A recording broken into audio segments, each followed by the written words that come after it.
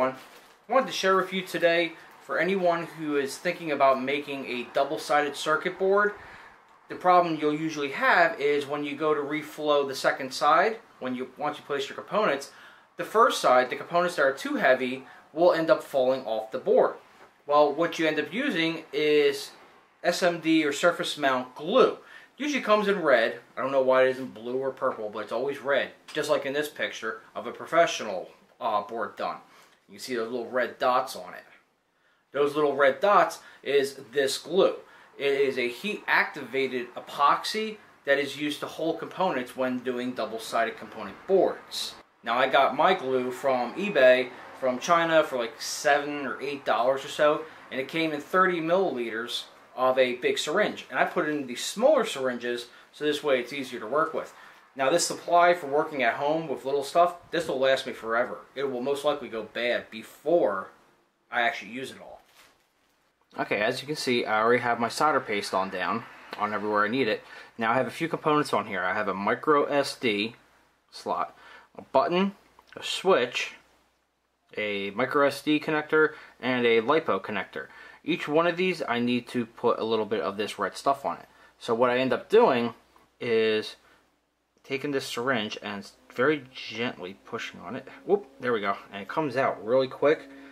And it's fairly sticky. I pull back in a little bit. There we go. Where it's a little dab, and literally I'm just going to dab corners.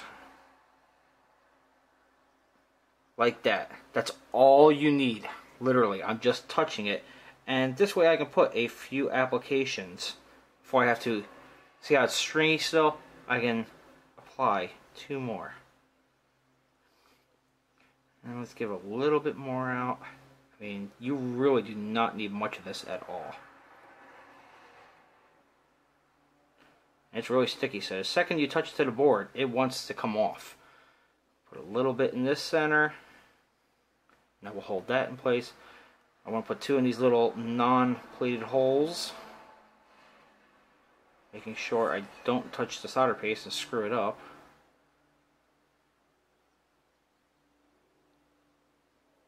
There we go. A little bit for the micro SD spot. And they'll flatten themselves out fairly well. And let me get a little bit more for this last component.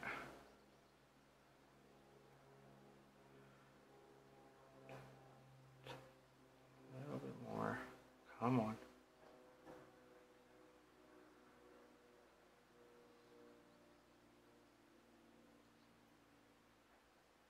That is literally all you need.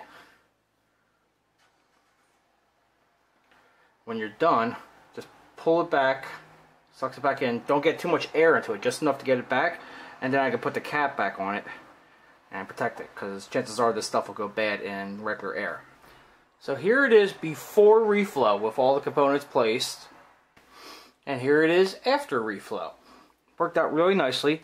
You can see it right here and right here. They're darker red now, and I can scratch them. Yeah, that stuff's not coming off at all now. You can also see if you can see it on the other corner right here. A little bit came out from the micro SD slot, and yeah, that's never going to go anywhere ever again.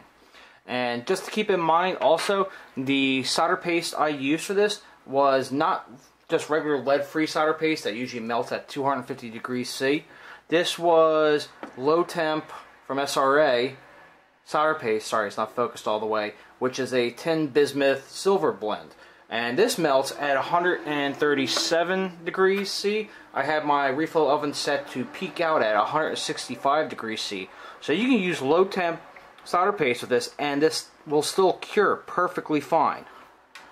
So that's nice, quick, and easy, and even a cheap way of making sure your components don't fall off your board if you're doing dual-sided. I haven't populated the other side yet, but if you want to keep components from falling off during a second reflow, great way to do it, and it saves a lot of hassle.